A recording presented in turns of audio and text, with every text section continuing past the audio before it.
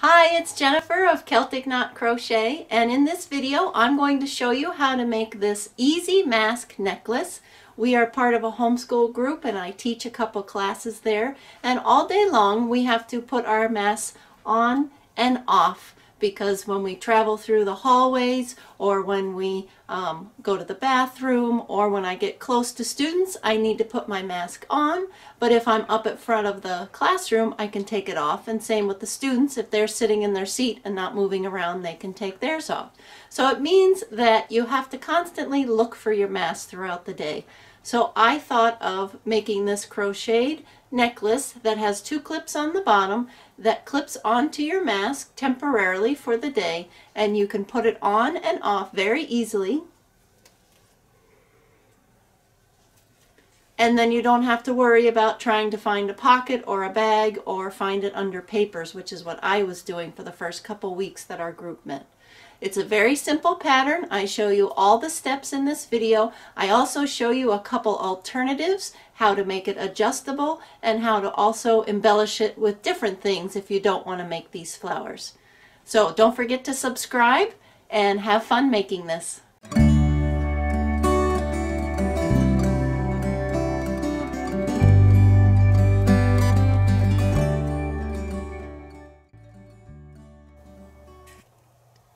Here is a close-up of the Easy Mask necklace. As you can see, the cord ends on a jump ring right here, and then you attach this lanyard hook to the jump ring, and you do the same on the other side. And then the embellishments, I put about 2 inches up from the end. You can see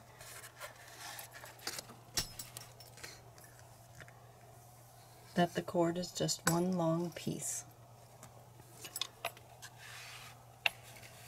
So now I'm going to go over the supplies you'll need for this. If you'd like to make the dainty version or the thinner version that I made and just showed you, then you'll want to use a size 3 cotton crochet thread.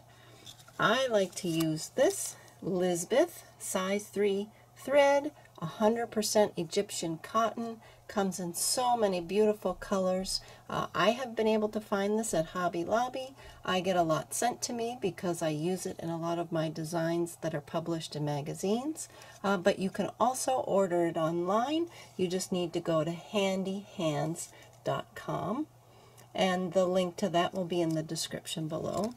And this has a really nice stiffness to it and also a really pretty sheen. So it's great for this project since we're just basically crocheting one row. And then you'll need a size 2.75 millimeter crochet hook. That's a C. This one's nice. It's by Clover. It's a soft touch. This way it has a nice bigger handle, even though this is a small hook. It prevents your hand from cramping and just makes it easier to hold as you're working with the thinner yarn, especially if you're not used to it. But these stitches are very simple and the project goes quickly. But I highly recommend this type of hook. You'll find a link to that in the description below. Then you'll also need, for every necklace, you will need 2 jump rings. You find these in the jewelry section of your local craft store. Again, the link to where you can find these or see a picture of these will be in the description below. And I use 2 8 millimeters, so they're this size. You can see they're rather large for jewelry, but for this project they're just right. And you want to get the heavy duty kind. You can tell, if it doesn't say it on the package, you can just tell that they're thick, and if you were to try to pull them apart, because there is an opening there for attaching to jewelry, we won't need that. But if it's hard to move apart with your fingers and you would need pliers, then you know it's a nice heavy duty one and it'll hold your mask onto your cord very well. And then you'll also need 2 lanyard hooks per necklace. So you can see these are the kind that are used in so many different things. They're very lightweight. They stay clipped on. but then they're very easy to clip and unclip. And these are the standard size. They're about 1 inch long. So you need 2 of those for each necklace, and then you'll also need a yarn needle so you can sew a bunch of things together. And of course, there's so many different embellishments that you can use, and I'll show you some options for that later once we get to that part of finishing the necklace. To start your mask necklace, you'll want to put your slip knot on your hook. Then you'll take one of the jump rings and slide it onto the hook.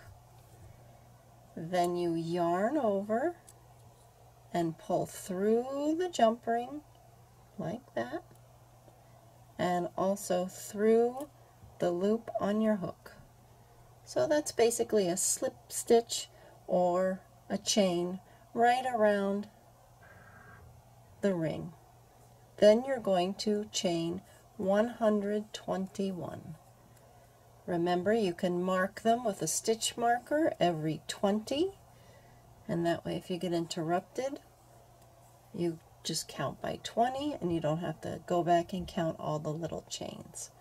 I'm just going to do a few to show you. Now if you do go longer than 121, it's no big deal. Yours would just be longer than mine, and mine is 22 inches from jump ring to jump ring. So once you've gotten to the end of 121 chains, you're going to put the second jump ring over your hook and do the attaching again. Yarn over, pull through the ring and through the loop on your hook. And now you'll have a 22-inch approximately chain between 2 jump rings like this.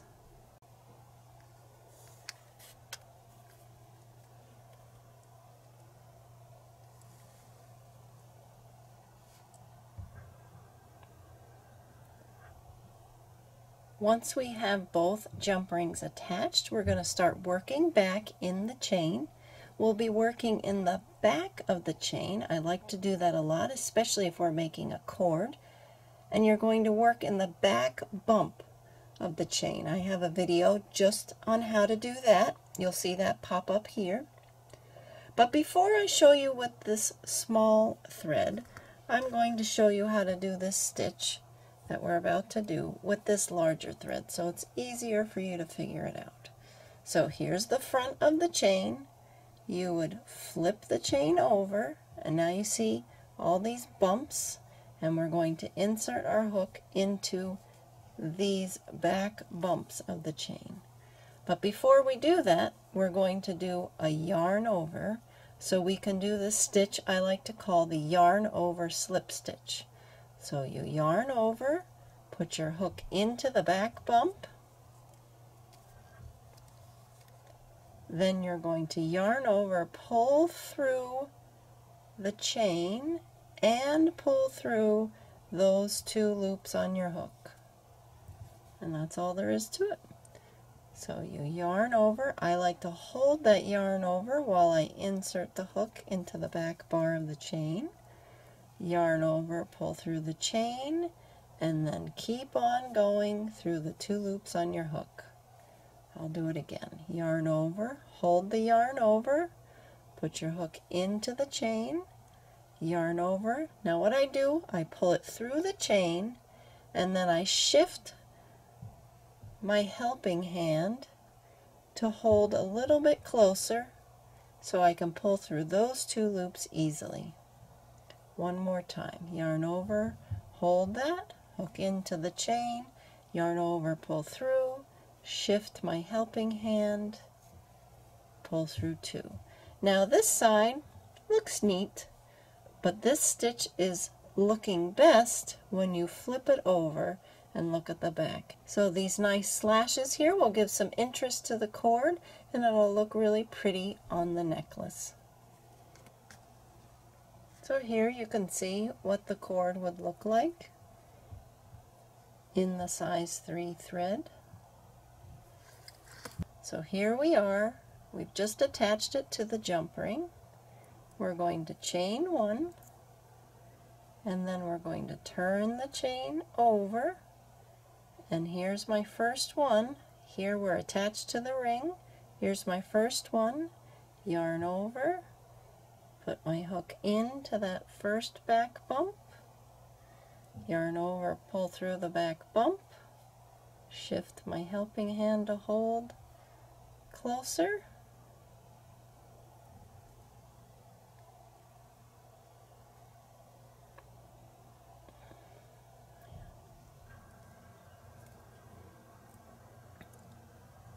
yarn over, put my hook in, yarn over, pull through the chain, then yarn over and pull through those two loops. Here's my next bump, you can see it right here. Yarn over, put my hook in, yarn over, pull through the chain, shift my helping hand, and pull through two. And I would continue like that all the way across.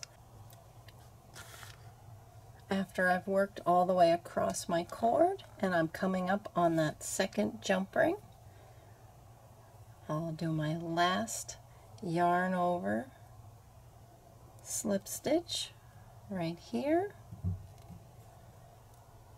and then I have no more chains to work into, so I'll put my hook into that jump ring, yarn over, pull through the jump ring and through the loop on my hook, and then I will cut the yarn, yarn over one more time to pull through, make that nice and tight, and there I have my cord attached to both jump rings. I'm going to take these two ends right here and bring them so they're both on the same side of the jump ring, just makes it neater. And I'll tie those in a double knot and then weave the ends in. And there I have my basic cord. Now I'm going to show you how to make your mask necklace adjustable. I made mine 22 inches as I mentioned before, but that might be too long if you're making this for a child, or it might be too short for someone else who would like more length to their necklace. So you can have them customize it, and you would just make a longer cord so they can adjust it on their own. So I chained 150, and I did not attach it to the jump rings. I just created the cord like this, and then I picked up a metal cord stop. I got this at Hobby Lobby. You can find them online. Sometimes they're round plastic circles, but they all work the same way in that they have a spring inside, and when you push the outside, it lines up the holes. So that's where you would put the two cords through, but when you let go, the spring pushes this inner mechanism out, and that pinches the cords and keeps them from moving. Hence a metal cord stop. This one actually can go through the wash. So if you want to wash your mask necklace after a while, this will be safe. So after making the cord, just like the other one, you're just going to chain longer. I took the yarn tails, put them on my yarn needle, and guided through one of the holes like so. And you want to make sure you squeeze so you can get that cord through, and probably want to go about halfway. And then the other end of the cord, this actually doesn't have any yarn tails because it's that side where we turned to work on the chain. So I just took a small piece of the matching yarn and threaded it through the end like that. So now I have something attached, and then I'll thread those two ends through my yarn needle, and now I'll go through the other hole in the cord stop, pressing it in, of course, so that hole is as open as it can be, and Just thread it through like I did with my other one. And there you can see now it has some adjustability to it. So you can squeeze it and make the cord shorter, or squeeze it and pull it back and make the cord longer. Since we didn't crochet the jump rings on at the beginning because we had to thread it through our cord stop, I just put the yarn tails on a yarn needle and then thread the yarn needle through the jump ring. This way I'm going to be getting rid of those yarn tails, weaving them in at the same time as attaching this jump ring. I just sew it on by going through the jump ring, then through the end of the cord. Do that a couple times so it's nice and secure. And then when it's something like this and I have more than one yarn tail, I usually do a nice double knot, because even if those yarn tails somehow come out of my project, they're not going to unravel on me. And there you see the jump ring nice and attached. And then just like the other version, I would use my lanyard hook and just link it on. And then when I'm ready to put my mask on, I just open that up and slip the mask on. Very, very easy. So that's the adjustable version. There are several different types of yarn you could use for this project. I am showing you with the size 3 cotton thread, and you'll see that it's rather thin, but it's nice when you're wearing it because it's so light you can't tell it's there. But if you don't have any of that, or it's hard for you to see the stitches, you can use size 3 yarn like this. It's not cotton thread, it's size 3 yarn, sport weight, and I always use Sinfonia, a great cotton yarn, and it comes out just a little bigger. I used an F hook with this, and then I also used an F hook and used some acrylic yarn, which you probably have in your stash. Great examples of this would be Red Heart Soft or Simply Soft by Karen, and Hobby Lobby also carries a couple of these. Sometimes you find them in the baby section because they're slightly thinner than, let's say, Red Heart Super Saver or a regular medium weight yarn like I Love This Yarn by Hobby Lobby. If you'd like to use an acrylic yarn, I just recommend you pick a thinner one. But you could also use thicker yarns. It just means your cord would be a little thicker, but it works. To begin the flower, you'll be doing an adjustable ring. Although if you don't want to do an adjustable ring, you could just chain 2 and then work in the first chain or the second chain from the hook and do all the same things that I'm showing you right now. But here I'll show you an adjustable ring. Wrap the yarn around your hand, have the working end go to the side, put your hook under the loop you just created, grab that yarn and pull it through, and now we just need to pinch that right there so we don't lose our loop, and then chain 1, and that locks the loop in place. And we're actually going to chain 1 more so we have the height of a half double, and we're going to work 5 half doubles in this ring right here. Yarn over, hook in, yarn over, pull through all 3. Yarn over, hook in, yarn over, pull up, yarn over, pull through all 3. So far I've done 3, 4, 5. And then this is what adjustable does. You pull that short yarn tail and it shrinks that starting loop to where you don't have any gap in the middle. So this here is the chain 2 at the beginning, and we're just going to let that go to the back, and we're going to slip stitch in the first half double crochet to close up our circle. Now to do each petal, there's only 5 petals, so we're going to chain 2 and then we're going to do a puff stitch. Puff stitch takes a little getting used to, but it's really not difficult at all. You yarn over, put your hook into the stitch, yarn over, and this is where it becomes a puff.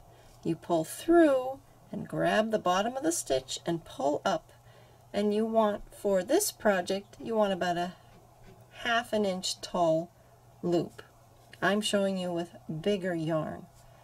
Then yarn over and do that again. Hold the yarn over, put your hook in, yarn over, pull up, and pull it so it's the same height, about a 1/2 inch tall. And we're going to do that 3 more times. 3, 2, 1. So that's a total of 5 times we just did that, and that's going to give us 11 loops on our hook. 2, 4, 6, 8, 10, 11. Then we yarn over, twist, and pull through everything, and then chain 1 to close it up, then chain 2 more, and we're going to slip stitch right into that same stitch that all that puffy stuff went on. And that finishes our first petal. Then we're going to do it again in each of the next 4 stitches all the way around. So I put my hook in and I slip stitch, so now I'm in that stitch. Then I'm going to chain 2, then yarn over, put my hook into the stitch, yarn over, pull up a nice tall loop, yarn over, hook in, yarn over, pull through, pull up a nice tall loop. 3 more times. 3, 2, 1. 11 loops on my hook. Yarn over. Make sure you twist the hook all the way down, and it should fit through all those loops very easily if you twist the hook all the way down like that. Then chain 1 to close it. Then chain 2 more. And you're going to slip stitch, hook in, yarn over, pull through the stitch and through the loop on your hook to close up the petal. Now, of course, this isn't intended to do with such giant yarn, but I wanted you to be able to see how these puff stitches worked. Now I'd like to show you how to do the puff stitch with the thinner yarn, the cotton thread. So I've done my 4 petals, and I'm going to do the last petal. So here you see the last stitch. I'm going to slip stitch into that. This is how every petal starts, with the slip stitch. Then I chain 2. Then I'm going to yarn over, put my hook into the stitch, yarn over, pull up a loop, and I set about a 1/2 inch long like that.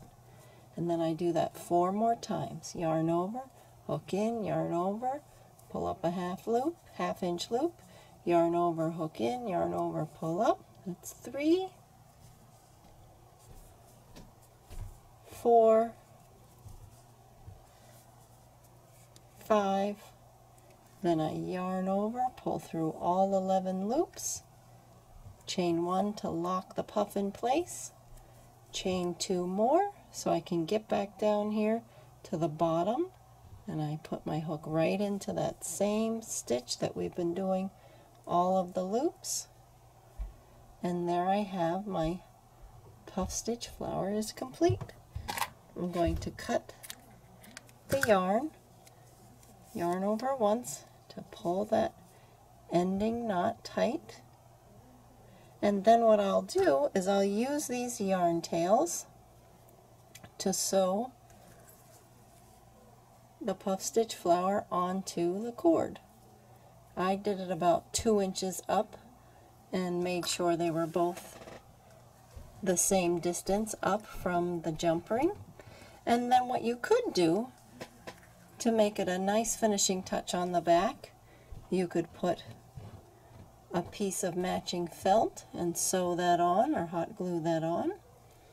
Or you could just take another one of the flowers and sew it on the back.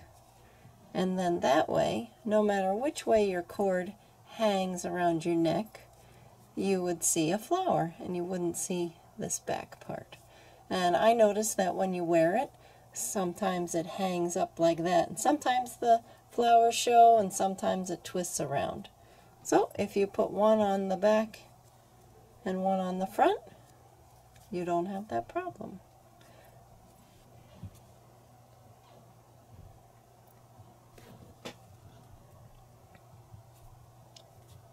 Instead of the flower, you might actually like to embellish your masked necklace with something else. And there are so many options out there. Here are a few of the things that I tried. I thought buttons would be cute, and of course we love Olaf from Frozen.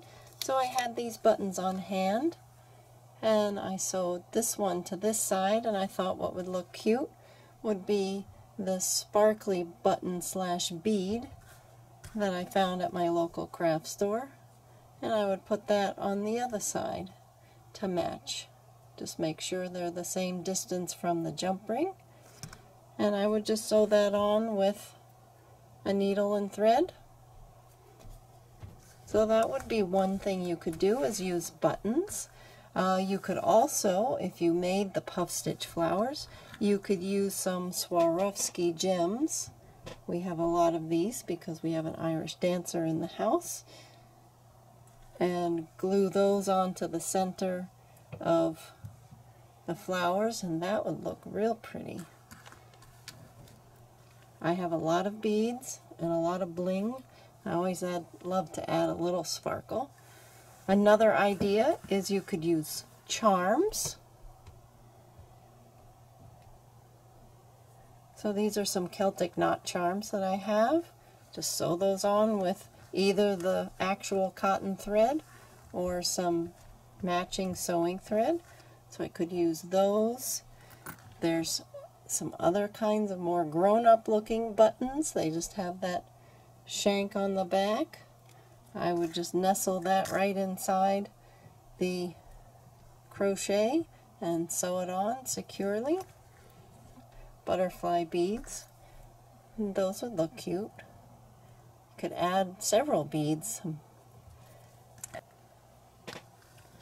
Another great option for making your necklace unique is to use some patches. There are so many patches available right now, and if you look at the links in the description below, you'll see a bunch of recommendations that I have that I found on Amazon. So many different colors and themes. This would be great for a music teacher. And of course they are iron-onable, but I would also, since yarn doesn't always go well with ironing, you could melt your yarn. I would just use either hot glue or sew it on or sandwich it between a piece of felt on the back. And then you would have a very unique necklace for your music teacher. There are so many different kinds of patches you can find now. Make sure you check out the links in the description below. Thanks for watching this video. I hope you enjoyed making your easy masked necklace. I think they'll make great teacher gifts.